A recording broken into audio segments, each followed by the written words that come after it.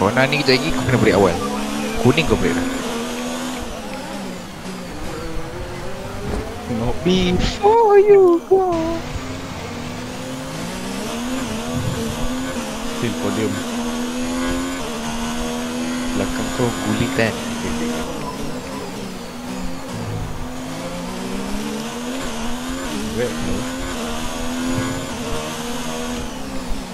Stamina ada benda ni kan. Sebab tu driver exercise punya gila babi. Box is flat. Understood. Stop on this lap. Kau tak boleh go to dia kan? Tak, corner aku Tak boleh lah.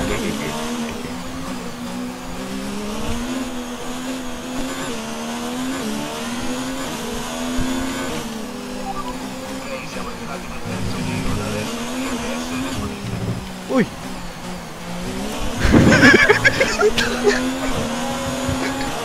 Dia tak auto. Ni pun. Oh dia ada ping, tak tahu. Kalau dia bawa line cantik. Oh okay, dia lag. So diorang what the fuck just happened? What the fuck? What bikin Harry Potter tu? What the fuck was that? Okay.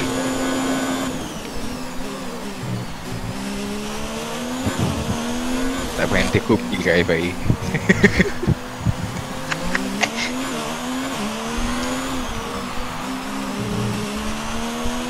Oh dia bagi suggestion. Kau pit sekarang, kau akan rejoin around pit. Rejoin? Okay, rejoin. Sekejap, okay, ni kau kena fokus. Aku rasa ni break lawan gila. Okay, now. Oh nice, Racing line tu menipu. Kan, menipu kan. Tapi bukan amateur, itu career tu. Okay, kalau kau pit sekarang, kau akan keluar dekat position 5 dia punya estimation. So, kau rasa kau boleh pergi ya? Aku tengok belakang kau macam tak ada orang. Aku punya corner macam ni lah. Tahu memang struggle. Tapi belakang kau, sekejap aku tengok kalau ada available kan.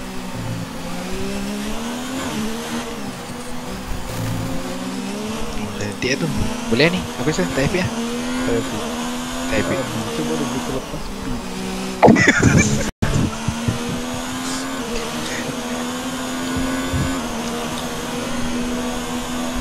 Mana gap ni anjir? Okay.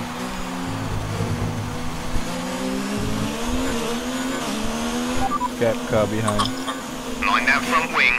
It'll need replacing if it takes too much damage. Okay, the boots aren't looking too worn at this point. We should have plenty of life left in them. Let's make sure we keep managing them properly. Your brakes are at a good operating temperature. Aku tak kenal tu walaupun colleague aku dia tak ada data. Aku tak ada data.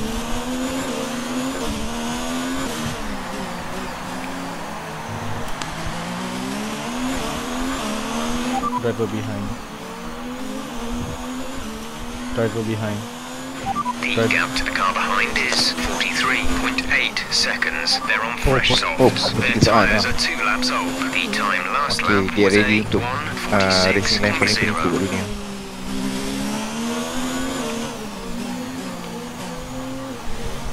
Nice. Okay, one more lap.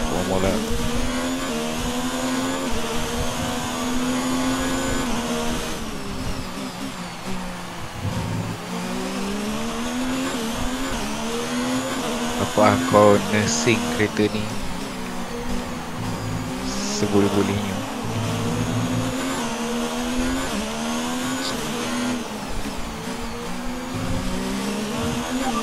Nice line tu walaupun kau dengan kekurangan nombor. Kenapa nice line baru wujud bila ada broken wing? Maybe sebab lower speed kan. Yang ni tadi kau bagi aku berdiri bodoh tu.